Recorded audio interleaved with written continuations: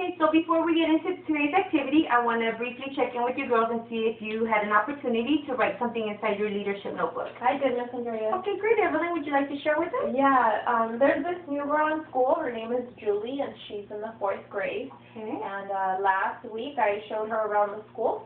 Okay. I showed her where her classroom is at, the restroom, the playground, and the office.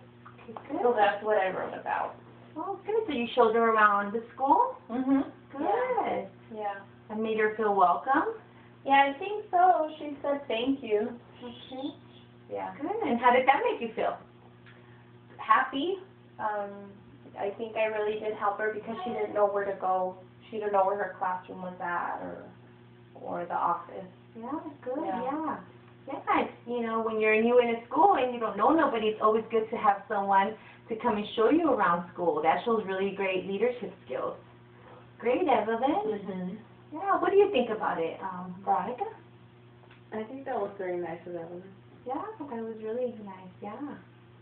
Okay, good, good. How about you, Veronica? Did you have anything to write in your notebook this week? No, I didn't. No? Okay, okay. Well, just remember it's really important for you girls to write inside your notebook because that just helps you to continue identifying your leadership skills and continue doing that. Okay?